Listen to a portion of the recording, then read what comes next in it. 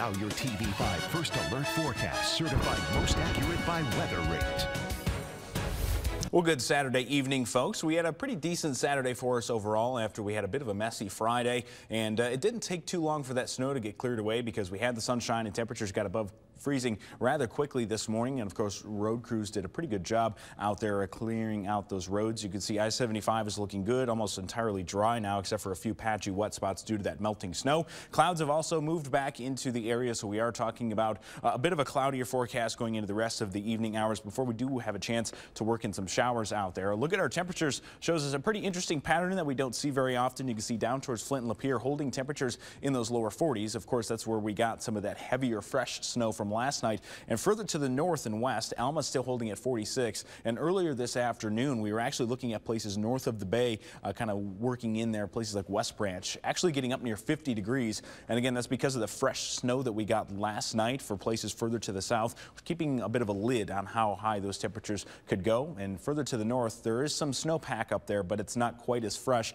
And you really got to have that fresh snow to really make a difference on those temperatures. And the Sky Tracker right now, we are dry across mid-Michigan, even though it does show us that we have a few showers moving through.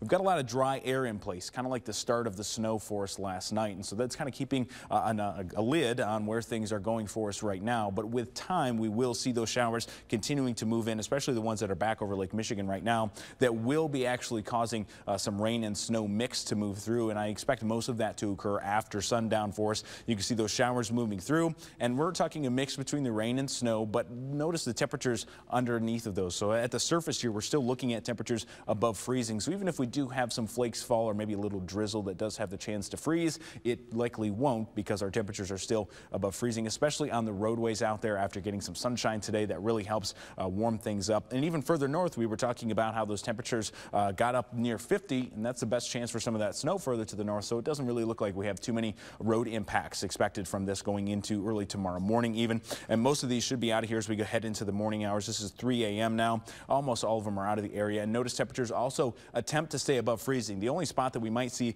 a few areas that get below freezing will be closer to Houghton Lake for a very brief time. You can see that there, but quickly we're starting to warm back up as we head throughout the rest of your Sunday. And another similar story here. Look at Flint. We're talking 37 degrees, but up there in portions of northern Michigan, they're north of the bay. We're looking at those lower 40s. So again, another situation where that fresh snowfall keeping a lid on things down near Flint. We do also have the chance to work in some sunshine for tomorrow as well. But as we go to Monday, we do add yet another chance for some snowfall to mid-Michigan. Now, disclaimer, doesn't look like we're going to have a big issue with any ice or anything like that. And it's not going to be quite as impactful as some of the more recent winter storms that we've seen, like last night. But we do have another chance for accumulating snow across the north and potentially that rain-snow mix for portions of central mid-Michigan and especially across the south. So keeping a close eye on that one. 7-day forecast, again, not too bad for tomorrow, but then we work in that chance for rain and snow for Monday, lingering into early Tuesday morning. And then it does look like we have a chance to work in some sunshine for your Wednesday. But notice towards the end of the forecast here, we're cooling those temperatures down into the lower 30s with more chances for snow as we end the week and head into the weekend. Stay with WNEM TV5 on air, on the go, and online for more news and weather updates.